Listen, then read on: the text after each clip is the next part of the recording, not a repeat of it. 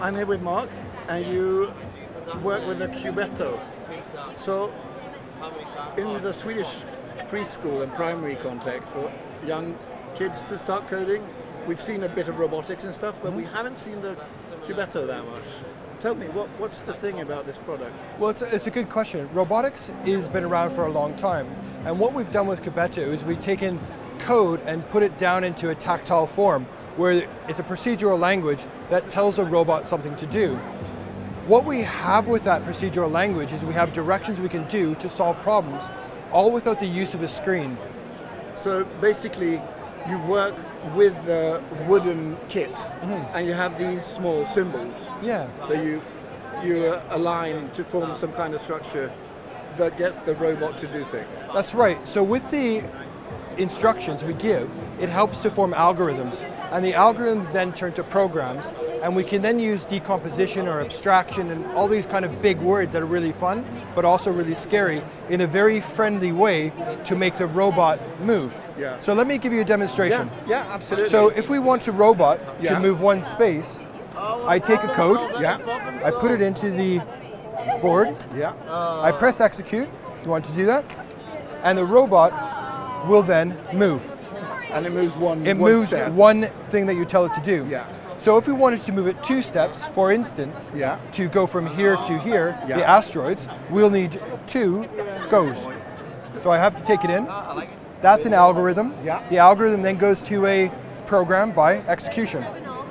And it will go 1 step at a time, and 1 step at a time. And why this is important, and what separates it from a lot of the other learning tools, which are great, is that the young learners can see the script in front of them. So when they sort of program something and it really doesn't turn out, the sort of going back and debugging. Absolutely. And so as educators, we know we love to make mistakes. And so if I wanted to do this and say, go here, and I'll say, okay, we need to go, turn, go, and I'll do this. Go, turn, go. They can see it, execute, and it will happen. Now watch this. So we know I've made a mistake. The kids don't know that. It will get to here, it will turn, and the kids will go, oh, I've done it, it's wrong. And immediately, because of the way it is, they will take this out. They'll put that back. They'll put this back and they'll go, and they'll slam it in. And it will move. And the sort of wooden physicality and the sort of robustness, I guess, informs it to be something else. That is. And what we do is we start conversations by saying to a learner, what is a robot? Anything from a dishwasher to a TV to a phone, those are all robots, and they need to be told what to do. The idea of coding is very important because it's a new standard in digital literacy that the young learners are going to have to do.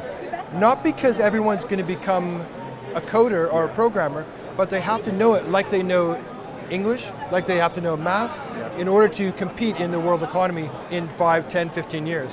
And so it's about creation. So at what age groups would you expect to be able to use these educational tools? It's an interesting one because it's designed for ages 3 to 6. So a question somebody would go, but a 3-year-old, can they understand this? Yes, they understand if I do something, press the button, but it will do. There's action causality into it.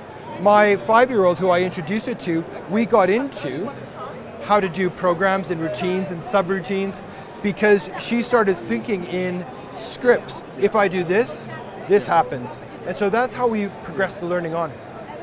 Thank you so much, Mark, for walking us through the platform. No problem. Thanks very much for your help. Thank you.